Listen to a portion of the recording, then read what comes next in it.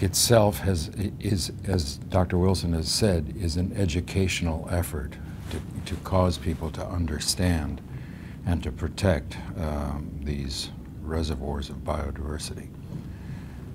I haven't so much changed my mind about how to accomplish these things.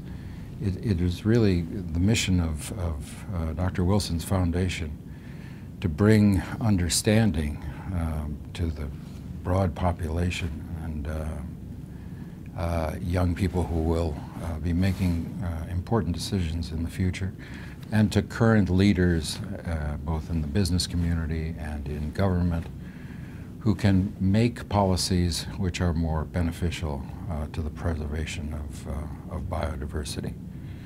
So I can't say specifically that his way of approaching biodiversity has changed the way I think about it, except to say that Dr. Wilson has a great gift for language, and he has made it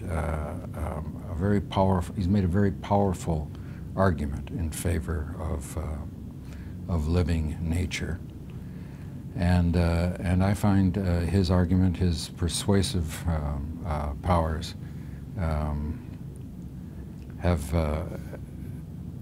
have led me to think about ways of presenting the problem to other people.